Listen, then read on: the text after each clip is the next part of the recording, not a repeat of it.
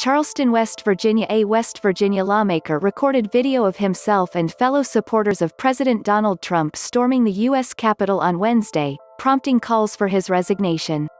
In the video by Republican Derek Evans, later deleted from his social media page, he wears a helmet and clamors at the door that was breached after Congress met to try to vote to affirm Democrat Joe Biden's election victory. "We're in. Keep it moving, baby," he said in a packed doorway amid Trump followers holding flags and complaining of being pepper sprayed. Once inside, Evans milled around the Capitol Rotunda, where historical paintings depict the Republic's founding, and yelled, "No vandalizing." Lawmakers from other states traveled to the nation's capital Wednesday to protest the results of the Electoral College. Pennsylvania State Senator Doug Mastriano helped organize a bus ride to protest in Washington but said he left the Capitol area after the eruption of violence, which he called unacceptable.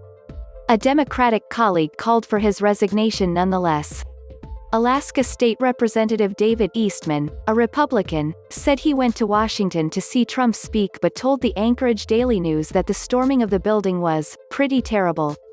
Tennessee State Representative Terry Lynn Weaver said Wednesday night it had been an epic and historic day. She told the Tennessean she was in the thick of it, but hadn't seen any violence. Hundreds of people gathered in state capitals nationwide to oppose Biden's win in mostly peaceful gatherings. New Mexico police evacuated the State House building as a precaution, and scuffles broke out in Ohio and California. Some demonstrators carried guns in a handful of states. In West Virginia, Democratic Party leaders said Evans should resign and be prosecuted to the fullest extent of the law. About 10,000 people signed an online petition calling for him to be removed from office, a month after being sworn into a first term.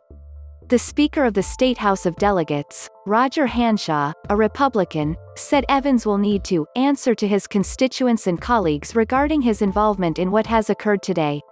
A House spokesman, Jared Hunt, told the Associated Press that Hanshaw is gathering as much information as possible about what has happened and will evaluate all the potential consequences once the totality of the situation is understood.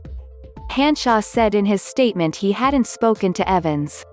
While free speech and peaceful protests are a core value of American society, storming government buildings and participating in a violent intentional disruption of one of our nation's most fundamental political institutions is a crime that should be prosecuted to the fullest extent of the law, Hanshaw said. Democratic House Minority Leader Doug Scaff called on Hanshaw to suspend Evans' access to the State House and launch an investigation.